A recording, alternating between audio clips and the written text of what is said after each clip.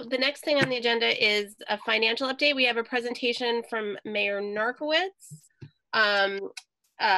with a financial update on the impact of COVID-19 on the current budget, the development of next year's budget, the implementation of the override from March 3rd, which feels like 40 years ago at this point, and the impact on the capital improvement plan. And we also have Finance Director Susan Wright with us, who present the third quarter financial report. So Mayor Narkowitz, I don't know whether you or Susan would like to present first.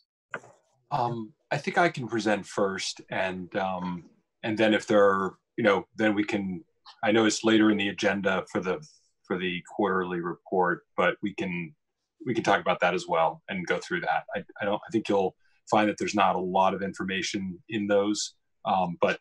So if Laura would be willing to start the presentation. I know you missed my PowerPoints. You've missed my PowerPoints all these months. So little did I know I'd be having to do a PowerPoint. I thought those days were behind me for a little while, but I thought it would be easier to just kind of put this information into a presentation. So I'll let Laura get that started.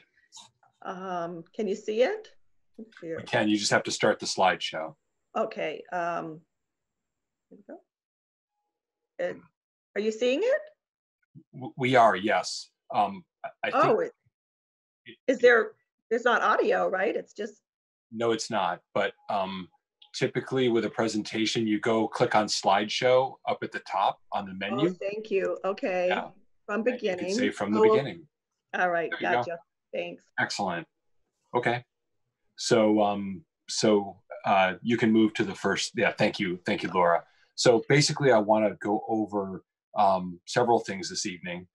First and foremost, the impact of this COVID-19 emergency on the fiscal year 2020 budget, which we're still in. Obviously, the fiscal year for those watching at home runs through June 30th of 2020. We are now entering we've entered the fourth quarter, April, May, and June of fiscal year 2020. We do have third quarter revenue and expenditures, which I'll talk about, and then Susan Wright afterwards can go through in greater detail through those reports that we submit quarterly. Want to talk about the estimated impact on both the third and fourth quarter revenues and expenditures for the general fund.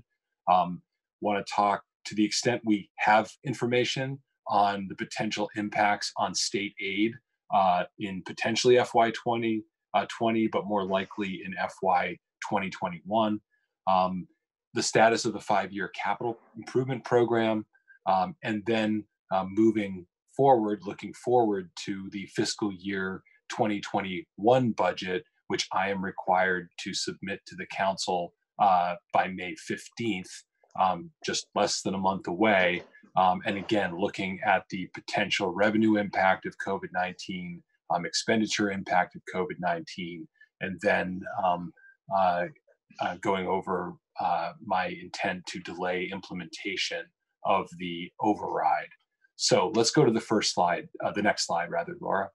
So we'll start with the impact on the current fiscal year 2020 budget.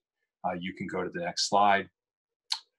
So in terms of third quarter revenues, and this is just sort of a 30,000 foot view of those detailed munis printouts, which Finance Director Wright can go through with you afterwards.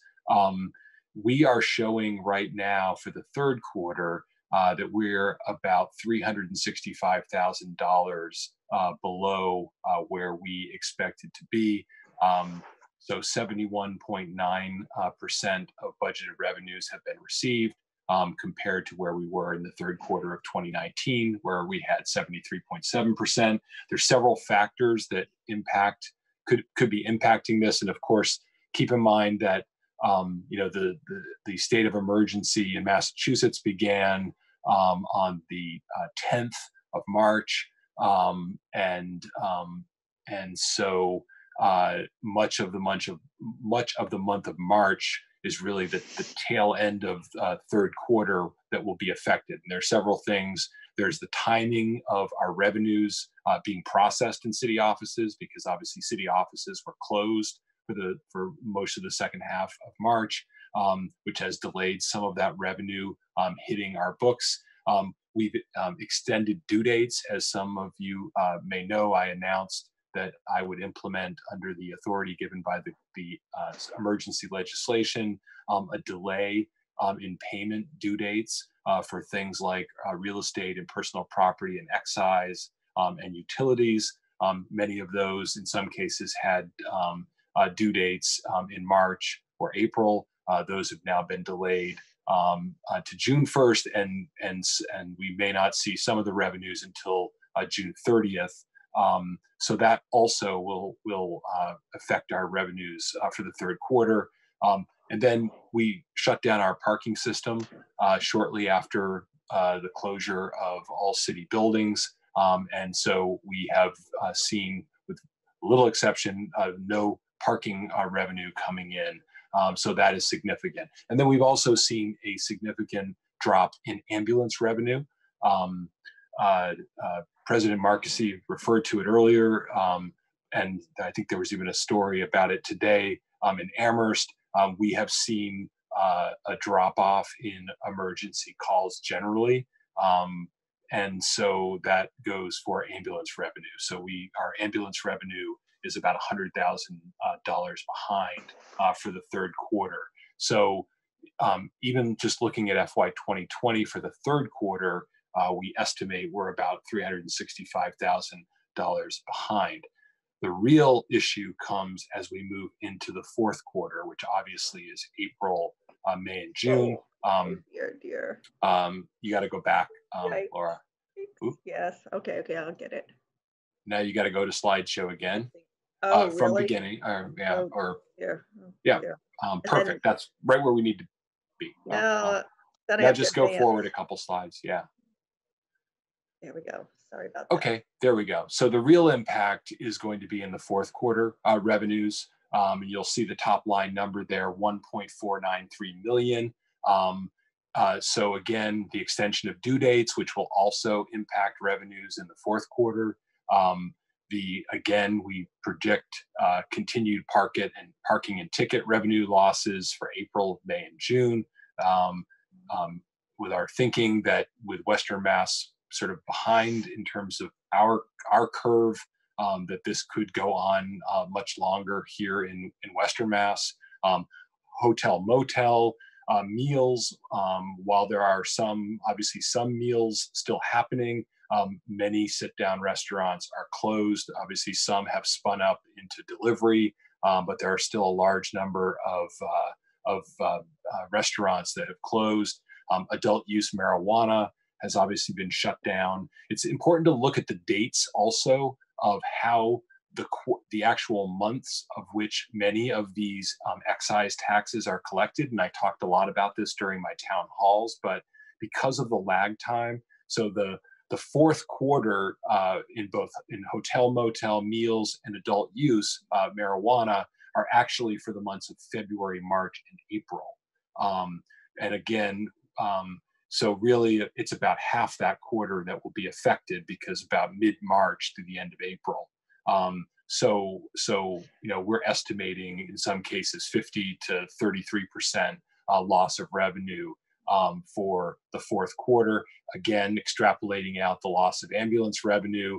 And then on permits, building, wiring, and plumbing, while the governor has deemed construction as essential business, there still has been a drop off. Obviously, people aren't saying, "Hey, let's renovate that. Let's renovate our kitchen right now," or let's put that addition on right now. The kinds of activity that typically might be happening right now is not happening. So we're estimating the shortfall there of about 86,000. And the other piece, obviously, is just state aid, which we'll continue to talk about. We don't know whether there'll be any impact on actual FY20 state aid in the middle of the fiscal year. We'll touch on that later. So again, fourth quarter revenues, we're seeing a shortfall of just under 1.5 million. So if you go to the next slide. So one of these, the slide on the right is actually maybe familiar to you. It's one that we showed as part of our January financial update series to the joint meeting of the City Council and School Committee. And it's a slide where we look at the fact that sort of the source of revenue by all the comparison communities. And we often point out that Northampton, with the exception of Longmeadow, receives the lowest percentage of state aid, but it is able to rely on one of the largest percentages of local aid, local receipts, primarily that we've generated through the things I just talked about. Strong hotel motel, strong meals, obviously adult use cannabis, ambulance, other types of revenue. So you see there, 14.25% of our revenue compared to the other communities is local. This is a good thing in an environment where we're seeing not a lot of state aid and not a lot of increases in state aid, and a fairly small percentage of our budget being funded through state aid. But of course, in this crisis, those are the very types of local revenues that have been impacted severely by the COVID-19 shutdown. Over on the left, you see kind of an array of the types of revenue that support the general fund budget. The typical real estate, personal property, Chapter 70, charter school, veterans benefits, et cetera. The ones that are in red are really ones that are very sensitive to economic forces, and obviously we're experiencing severe economic forces now, recession, some might say depression level when you look at the unemployment numbers that we are seeing in terms of percentages.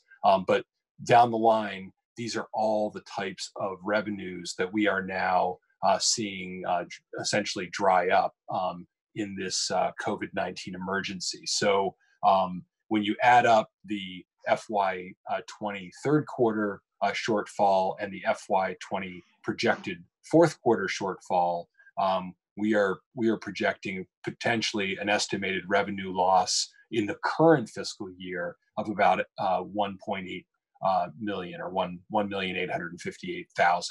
So that presents challenges in terms of how we finish out the current fiscal year. But it's not just estimated revenue, as we'll see in the next slide.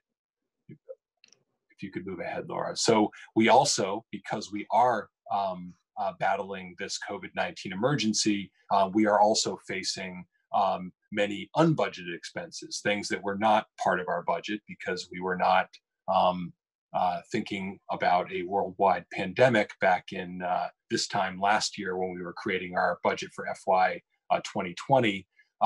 Now, as was noted by the health director, there are many expenses that we hope will be reimbursed by the Federal Emergency Management Agency, and we're keeping very close accounting of all of our COVID-19 related expenses. It will be at 75%, and it's unclear how many of those expenses will in fact be reimbursed. But things like overtime to cover shifts for those that are sick or quarantined, essential service, particularly in the area of public safety. We are also seeing our health, fire, rescue, police, and other departmental staff working long hours, and in some cases working lots of overtime to try to address this crisis. We're obviously, and that includes standing up the FEMA reimbursement program, working on the CDBG emergency funding program. We also have additional personnel costs related to the fact that we have many workers who are working under these emergency order conditions, and they are frontline workers. We're seeing additional costs for PPE. Obviously, our PPE supplies have been strained. Disinfectant and cleaning supplies that we are using, our custodians to keep our buildings clean for those workers that are going in. Meredith didn't mention it. She gave a really detailed presentation, but we actually have school custodians that are cleaning the shelter and cleaning the bathrooms and the showers as part of our effort to stand that shelter up. So those are additional costs. We've incurred some additional costs for technology to be able to facilitate this new remote environment and getting people spun up into working remotely, software, hardware, electronic signature, other sorts of things. And then obviously there are costs related to the shelter that the city has stood up. We've obviously gotten some great contributions, and there's been a great partnership with ServiceNet, but the city has put upfront funding to get this shelter off the ground. So in addition to the revenue shortfall, we also have a number of unbudgeted expenses for COVID-19 that we again are tabulating and are having to absorb now in our budget, and that hopefully we will see reimbursement for hopefully 75% of those. So if you go on to the next slide. So impacts of COVID-19 on state aid. As you know, Governor Baker submitted his budget back in January. Obviously, the world was in a much different place back in January, and the somewhat optimistic outlook of the then revenue analysts and the Joint Revenue Committee that looked at what revenue level the state could expect to build its budget has obviously changed. And this is actually, the next 3 slides are slides that I've borrowed from MMA. I had a virtual meeting like this with all mayors across the state, with the Secretary of Administration and Finance, Heffernan, who basically was giving us their look. Unfortunately, they do not have a clear picture that they can give us right now. This is around the time that the House of Representatives and the House Ways and Means Committee would be releasing its version of the state budget. Obviously, they are adapting to this new environment, adapting to meeting remotely, and it's unclear when they will release what they think will be the FY 2021 state budget. But at the revenue hearing, they did hold a remote revenue hearing earlier this week, where they heard from a number of economists and think tanks and experts that they typically ask to testify. The Mass Taxpayers Foundation forecast about a 14.1% decline, or $4.4 billion dollar loss of revenue that could force cuts. It's unclear whether the legislature will delay their budget process and not put out a budget, which will obviously make it challenging for cities and towns to know what their state aid numbers might be. There's, as you see here, the state does have a strong rainy day fund, and there are some federal CARES Act monies which have arrived. So that's one piece of the state revenue and budget outlook. If you can go to the next slide, Laura. There is some history, obviously. We went through the Great Recession. This would have been back in the period between 2008 through 2011. Obviously, this was a period where both federal, state, and local government faced drastic and severe cuts. And in that case, state tax revenues had dropped by over 10%. Unrestricted aid was cut by more than 20%. Education aid was not cut quite as deeply, and there had been a federal stimulus package that had been adopted to try to pull the country out of the deep recession it was in. And so education aid was at least provided some support. They did actually give us the new local option meals and excise tax, but obviously those are the types of revenues that are being threatened right now by this crisis. One of the big questions is whether the federal government will do a similar stimulus package that could help states like Massachusetts that are facing these severe revenue shortfalls. MMA is obviously working with the National League of Cities, and we're working on trying to get legislation passed. There is a bill pending, HR 6467, which has several Massachusetts co-sponsors that would try to provide direct aid to cities, because without federal aid, the Massachusetts budget crisis is going to be severe, and as is often the case, that will then roll downhill to cities and towns, and will worsen our outlook. You can go to the next slide. So again, we review these during budget time, and we review them obviously more recently during the during the town hall meetings I held. But about 16.6% of the current FY20 budget comes from state aid. It's about 15.8 million. That includes our Chapter 70 aid for education, unrestricted general government aid, 4.7 million. Chapter 90 is not really part of our budget, but obviously Chapter 90 is another form of state aid that has a significant impact on our ability to do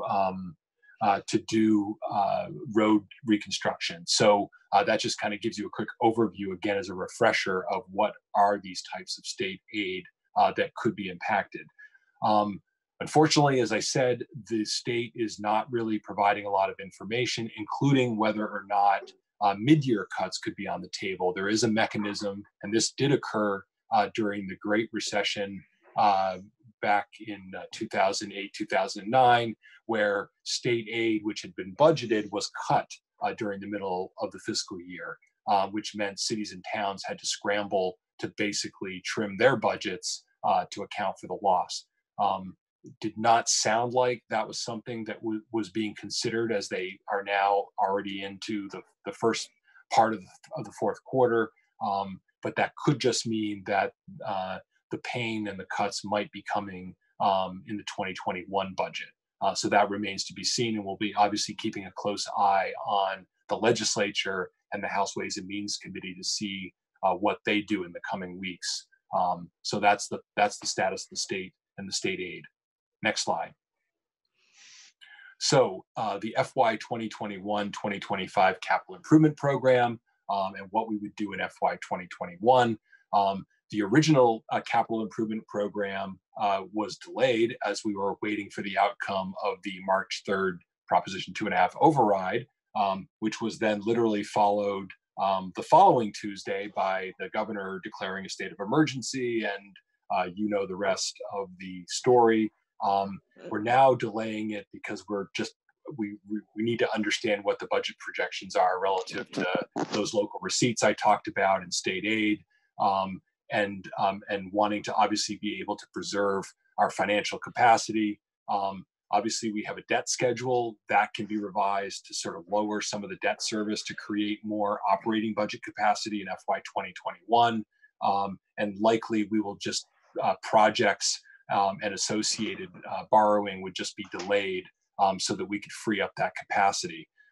My approach for FY 2021 will be to present very limited capital projects, and these would only be for critical time-sensitive projects, and we would essentially push out any other projects out into future years. So that's going to be our approach, because obviously, given the uncertainty of our operating budget and the ability to fund capital either through cash capital or to cover expanded debt service from the budget, it seems prudent that we implement a very austere approach to capital improvements for fiscal year 2021. Next slide. So the fiscal 2021 budget, again, as I mentioned, it is due to you in 75 days. Now, here's an old chestnut slide that I showed many times at town hall meetings in recent months, where we talked about our efforts to rebuild our stabilization funds. And I often pointed out that after the Great Recession, our stabilization funds had diminished down to a little over $4,000, and that we've worked really hard to rebuild them over time. Obviously, I got a lot of questions and a lot of concern during those town hall meetings about the size of our stabilization funds and the percentages we were using. And as I tried to express at the time, the purpose of these funds are for the types of unforeseen emergencies and crises that unfortunately we find ourselves in now, particularly in the middle of an economic crisis and a recession, and the potential deep loss of local revenues and potential deep cuts to state revenues. So the current status of our stabilization funds, the Fiscal Stability Stabilization Fund is at 2.9 million. The Capital Stabilization Fund is at 3.8 million, and we have 5.1 in our stabilization fund. So obviously those will be things that we will be looking at as we look to build budgets out into the future as ways to try to potentially lessen some of the pain. Obviously, we don't want to overly rely on them because we want to make them last. And we also don't want, we know that if you use a lot and then there's no more left, then you're faced with even deeper cuts. So, you know, our prudence in making sure that we rebuilt our funds after the last recession, unfortunately have paid off. I had hoped that we would not have to face this type of situation, but this sort of illustrates in real time why these stabilization funds are critical. So we'll be looking at those as ways to help support parts of our budget going forward, potentially. Next slide. So now just looking ahead to the first quarter, and again, this is just looking ahead to the first quarter of FY 2021 and the potential impacts. And again, we turn to looking at many of these local revenues, and again, paying attention to the dates in question. So the first quarter revenues for hotel, motel, meals, and adult use marijuana are actually for May, June, and July. So literally, you know, for hotel, motel, May, June, and July are probably our biggest months in terms of revenue. Obviously, commencement for the 5 college commencement season and the start of summer are some of the biggest months of the year, and hoteliers will tell you that it's those months that help sustain them and even out the rest of the year. So we're looking, unfortunately, if the current crisis continues and our hotels are essentially shuttered right now, that we're looking at significant reductions in revenues there. We're making some projections about lost revenue in the other 2 categories: parking tickets, recreation revenues, which obviously provide a certain percentage of revenues to the general fund. You know, spring sports are obviously not going to be happening. It's unclear whether camps will be happening or be allowed to happen. Continuing the ambulance revenue, if there's no change and that stays on course, we could see you know, another $300,000 of lost revenue in ambulance, and then continuing on permits, building, wiring, etc. Medicaid from schools, that's a reimbursement program that may or may not be available. And then obviously interest on investments. Interest rates are quite low right now, so we seem to be dropping. So we probably will see lower interest on the monies that we have in savings and investments. So right now, looking, you know, where we sit right now, we are looking at a potential estimated lost revenue for the first quarter. Again, this is just the first quarter of 2021 of about $1.5 million of what we had been projecting as we were looking ahead to FY 2021. And again, that's just local revenue. When you look at reductions in state aid, that's a whole other piece of this that we really don't have any clear numbers on. You know, we can apply some of the, you know, the Mass Taxpayers Foundation number of, you know, 14% drop, and think about, you know, what that might do to our local revenues. And again, that could be, for the year, could be an additional, you know, $1.5 to $2 million drop in revenues from state government. So serious loss of revenue. And again, that's just the first quarter. Depending on how long this crisis continues, and how long some of these sectors of the economy are closed, or even when they're reopened, how much time it will take for them to rebound and rebuild, and what businesses may not reopen and be lost as part of this shutdown. So these are some of the things that we're thinking about as we try to build a 2021 budget. Next slide. So expenditures, obviously, we will be looking to very carefully at the 2021 budget and fully expecting that we are going to have to make significant reductions to account for those lost revenues. And so again, and also keeping in mind that we will most likely be continuing to incur ongoing COVID-19 expenses, potentially, into July and August, that may still need to happen as we move out of this. We will also need to be looking at reductions or eliminations of some services or programs and departments. Will likely mean we will not fill vacant positions. We may need to do staff reductions across the general fund, since 73% of the general fund budget is salaries. There would be a corresponding reduction in employee benefits as part of those staff reductions. So that would also create some savings. The Northampton Public Schools, we just adopted our budget for FY 2021 on Monday, and the superintendent, I think very prudently, during the middle of their budget process when the COVID-19 emergency struck, made some significant changes to their budget and actually revised it downward in terms of the size of the budget and what was being proposed, knowing that the city was going to be facing these challenges. And again, those are a downward revision that again was made with information that we know now. We don't know what's going to happen with state aid and with education aid. There's talk about whether or not the Student Opportunity Act will actually be implemented or not. And so obviously we may see some reductions in our schools. We may need to cut back on our annual contribution to the stabilization fund and the cash capital projects. And obviously we talked about the debt service reduction. So these are some of the things that we're going to be looking at very carefully as we try to build a 2021 budget. But when you look at those revenue reductions at a 1.5 million a quarter just in local revenue, that is significant.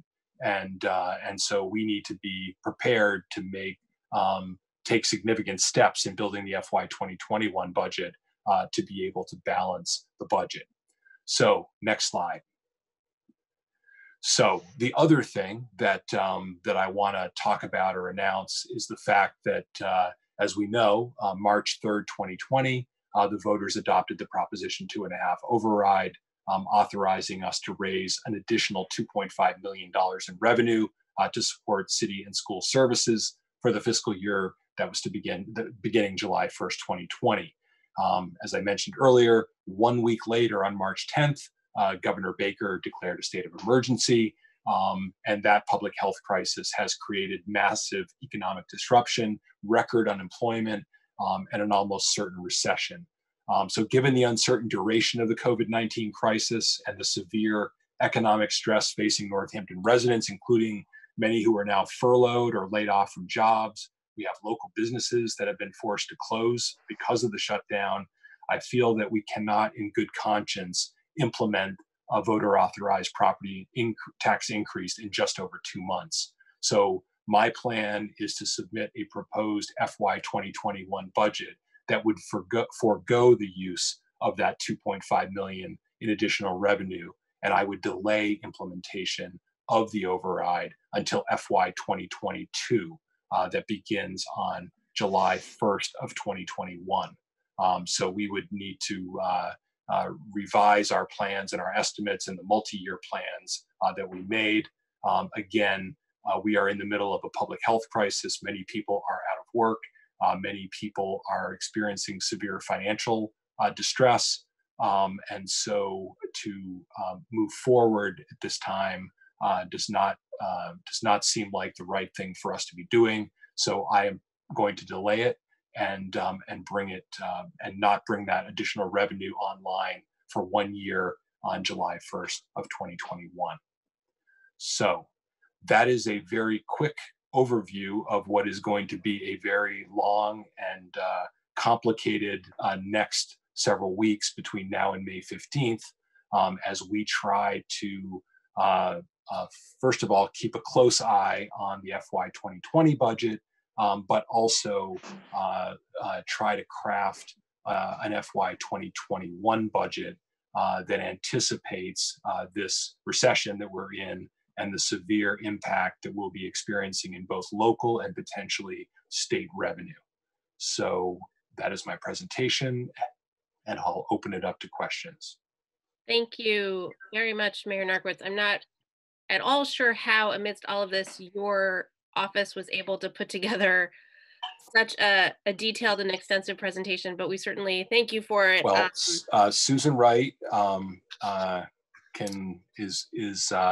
we've been Zoom conferencing all week and reviewing drafts, and so thank you to Susan, obviously, who's been helping pull together these numbers and these estimates and incorporating all the information. So yes, it was a PowerPoint by Zoom conference. So. Well, thank you, and thank you, Susan. And it was as concerning a presentation as I feared it would be.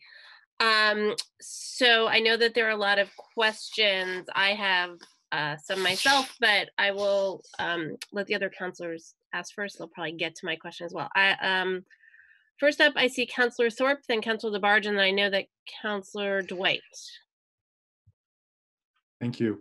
And thank you, Mayor, for making that presentation. You already answered one of the questions I was going to ask, and that we are dealing, the city is dealing with increased expenditures.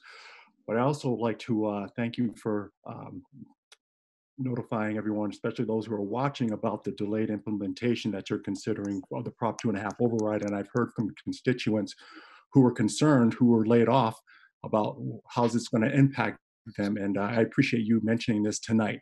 And that's all I really have to say for right now. Thank you. Thank you, Councilor. It was Councilor Labarge and then Councilor Dwight. Thank you, Councilor Shearer. Mayor, I want to thank you for this very thorough presentation, and Susan Wright also. And I know, because I had emailed the mayor, which Councilor Shearer knows, of the great concerns that I've had from people with emails and calling me on my phone about how they're laid off. They depend on 2 paychecks in order to pay their mortgages and so forth, and the food on the table for their children. And about the Proposition 2.5. If for some reason that we could have a moratorium placed on the Prop 2.5. And this is dreadful here of what's happening, and to see that our mayor and Susan has put in a very thorough budget here, is that hopefully within that year, with not having that Prop 2.5, many people will be able to go back to work and get back on their feet, because I can't tell you how bad it is in this city right now. I mean, people talking to me, losing their jobs and families. It's awful. But thank you both, Mayor and Susan, for the excellent presentation and all the work that you have done to present this tonight. Thank you, Councilor Dwight, then Councilor Nash. Your Honor, I'm not the least bit surprised in your very thorough and anticipatory the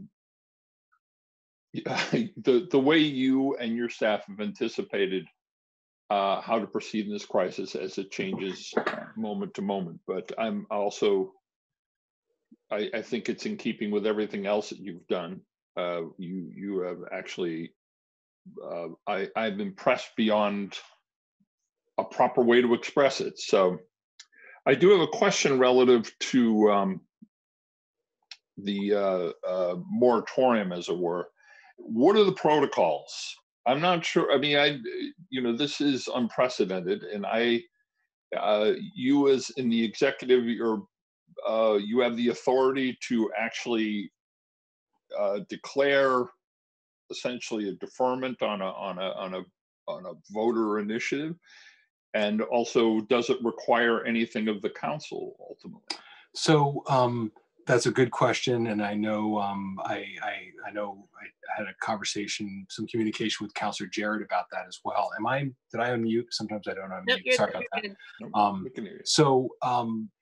We've checked with the Department of Revenue and their legal department. So essentially, when the voters granted us this authority to raise this additional 2.5 million, they gave us the authority to do that.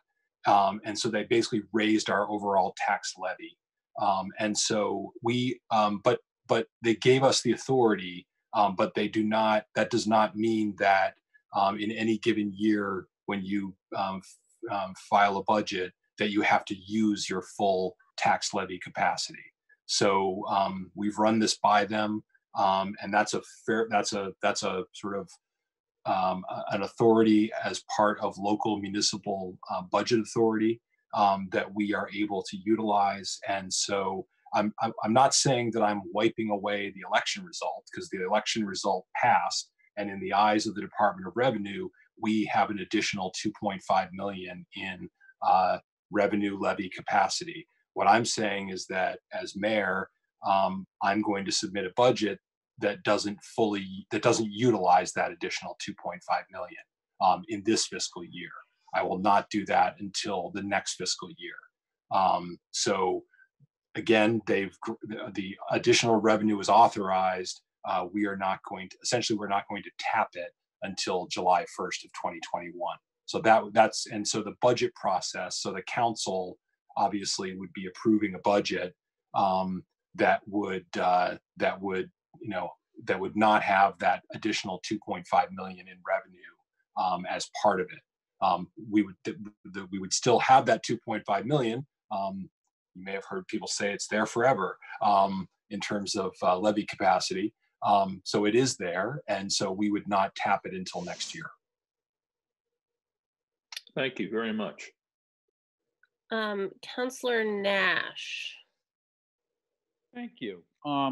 So, Mayor, I remember stopping by your office on March 4th and to ask a question, and your door was closed, and the word from the staff in your office is, the mayor is meeting all day with administrators to plan the budget.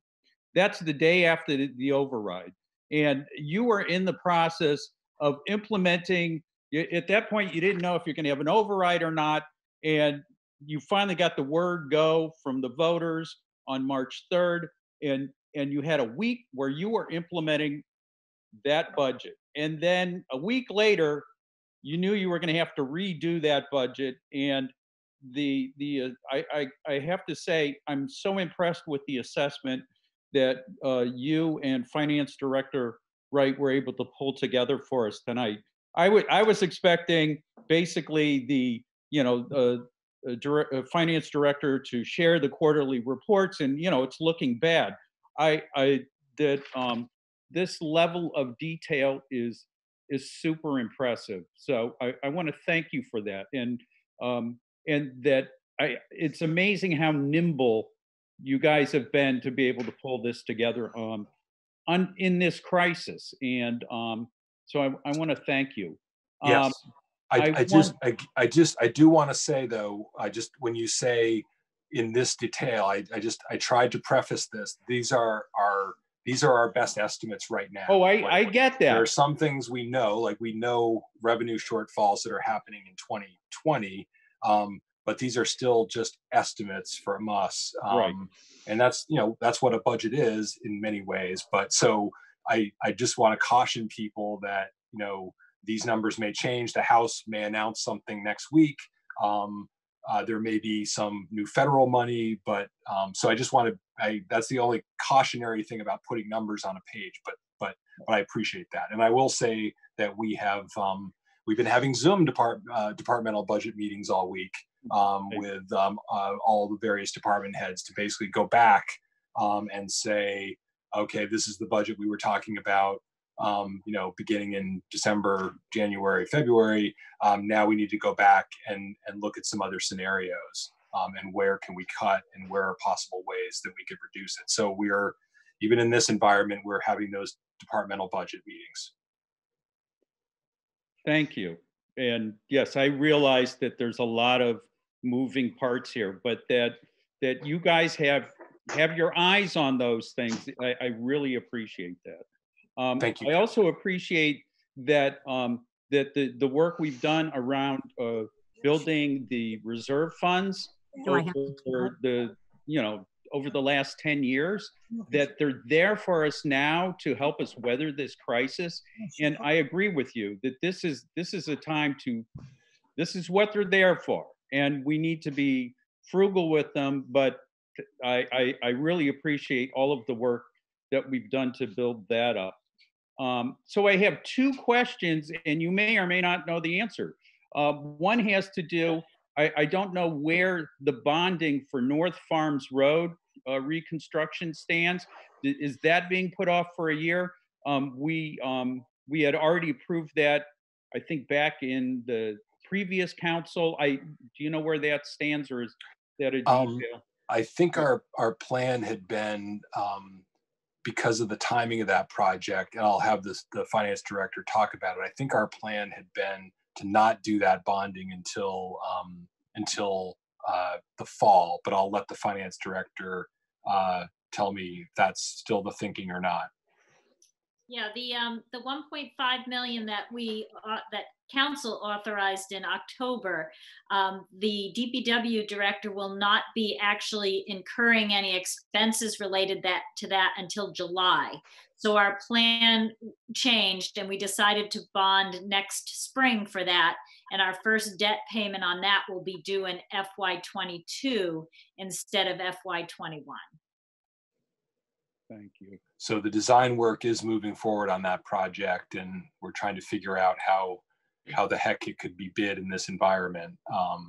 So they're still working on that. So that project could potentially go forward, but we wouldn't actually have to go out to bond till next year on it. And thank you. And my last question has to do with something that's outside of our budget, that has to do with the rebuild of exit 19 in Damon Road, and that you may not know the answer tonight, but I'll be, since one of those projects is in my ward and the other one abuts it, I'm going to be really interested in how those two are going to be funded as we move forward through this this crisis. Yeah, I mean, those projects have already money locked into them as part of the transportation improvement program that's already been authorized. We've got an order tonight for some final easements for Damon Road. The state is planning to put Damon Road out to bid in May, which is part of the reason why we need these easements, these final easements that we're accepting for the railroad in 2 readings. And King Street is planning to go out to bid in June. That's the timetable that the state is under. And then they're even moving forward with North King Street and Hatfield. So at least at the state level, these projects are going to continue. Obviously, they've had to adapt their practices to maintain safety, but outdoor construction of this kind, it seems like that will continue, and the state is still on track to get those projects out. So that's what I know at this point. Thank you. Okay, I've got Councillor Quinlan, then Councillor Labarge. I see you. So Councillor Quinlan, then Councillor Labarge, then Councillor Maori. So Councillor Quinlan. Thank you. And thank you, Mayor and Susan, for the honest and sobering look at our city budget with a realistic eye towards the future. I want to mention that I think your delay of the implementation of the override, plus talking about tapping into the stabilization funds shows a real compassion for the city people in need. And I think, to be completely frank with you, I think that's why the override passed, because people appreciate the fact that you look at it realistically and with compassion for the residents. So I congratulate you on that, and I thank you for it. I also would like to echo what Councilor Nash said, that I'd love to just make sure that, because a lot of the projects that we're discussing here, road work that's coming up, is in Ward 1. So I'd love to make sure that I'm kept abreast of those projects as well, as they're, either moving forward or delaying, however, whatever the cases may be. And then I had two questions.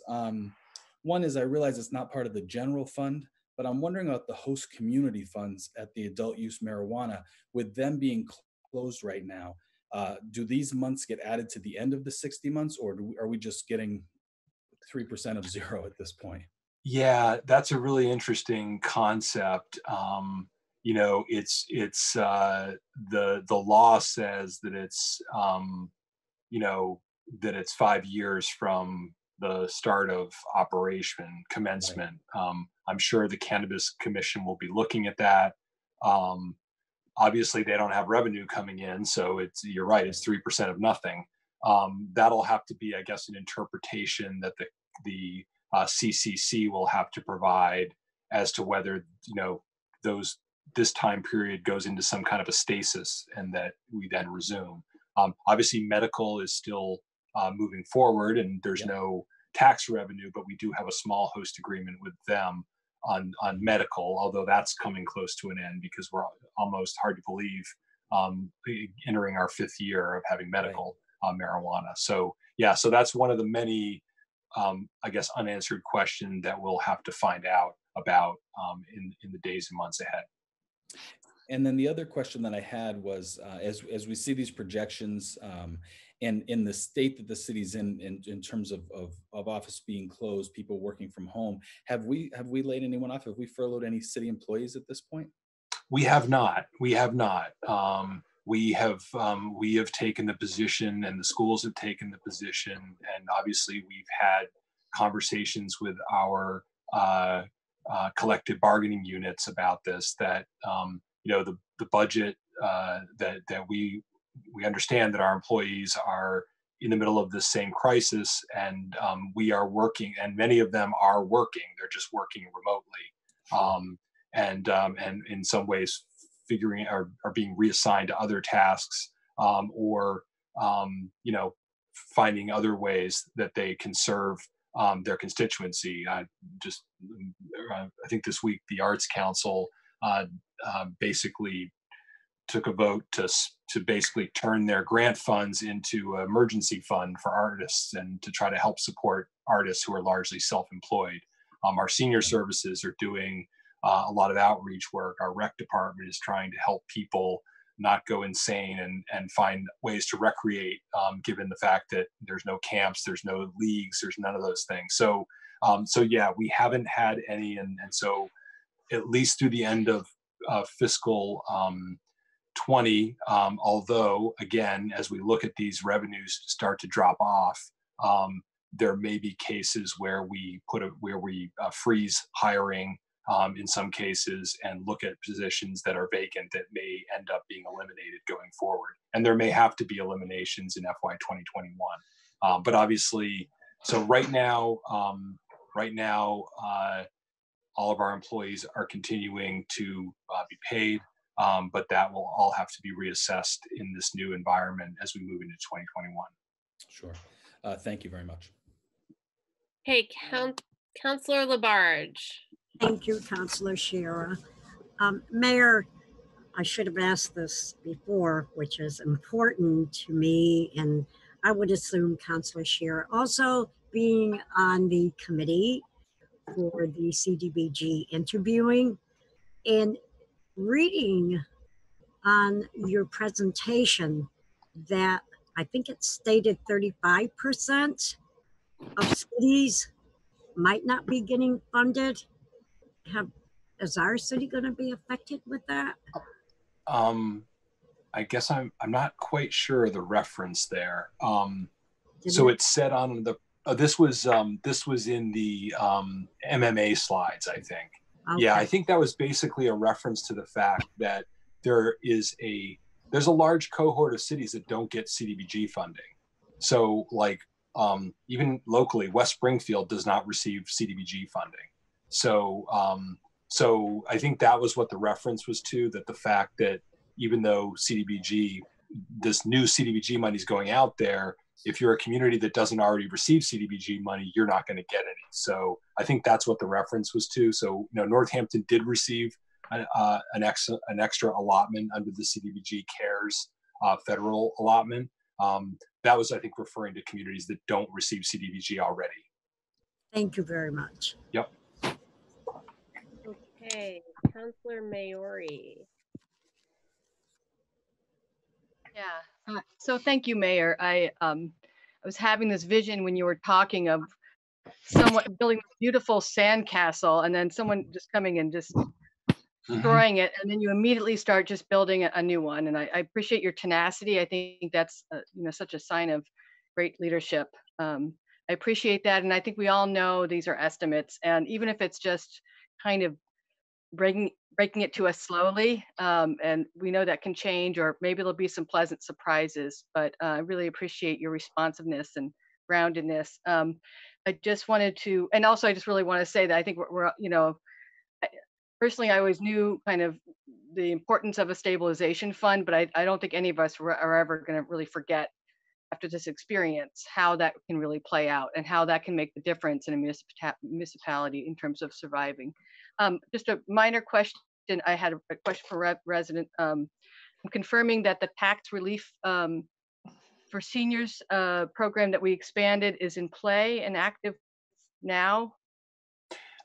So that actually was going into effect July 1st. July 1st, okay. So yeah, so we were implementing that July 1st. There was an extension of, as part of the governor's bill that he filed, that was passed, that allowed me to extend all of the various deadlines for property taxes, et cetera.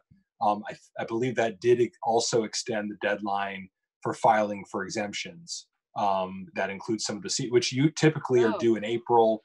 Those got extended into the same, I think, June 1st. Give me a nod, Susan, if that's right. Yes. Yes. Okay, good. And that was all part of that big press release. I don't know how many press releases ago, where we listed the different dates and how they've been extended. Those are also on the COVID-19 page. They're also on the Treasurer Collector's page. But the new limits we're going into effect on July 1st as well. Okay.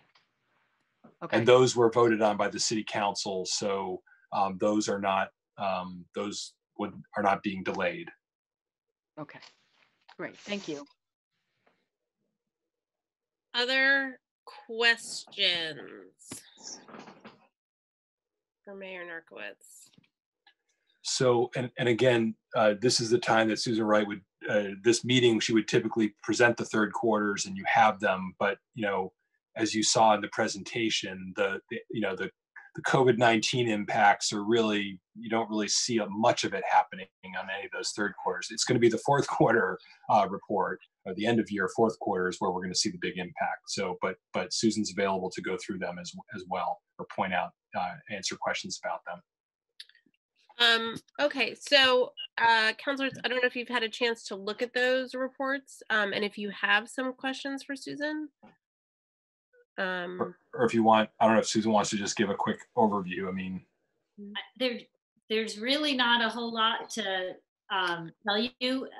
As the mayor said, the third quarter is somewhat shielded from impact, except for parking and a few the other things we put on that slide. I think the difference in the percentage of revenues received this third quarter versus last year at this time is mostly a timing issue. A lot of revenues get booked every month, and because staff vacated their offices in the first week or so, was really spent trying to figure out how to do these functions remotely. A lot of things didn't get put into the accounting system. So some of the revenues that you see there are not fully what we actually received in this quarter. So in general, there's really nothing remarkable. The enterprise funds are doing quite well. they have met all of their revenue targets.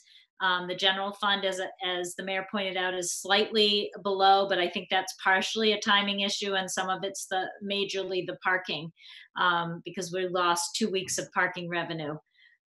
In terms of expenditures, there are, again, the payroll impacts of the COVID-19 emergency haven't really hit in the third quarter. Most of that will hit in the fourth quarter. So in terms of the financials, there's really nothing remarkable to point out to you. And we'll have a much more robust discussion when the fourth quarter comes out. Okay, thank you. Any questions or comments for Susan on that? Okay, seeing none.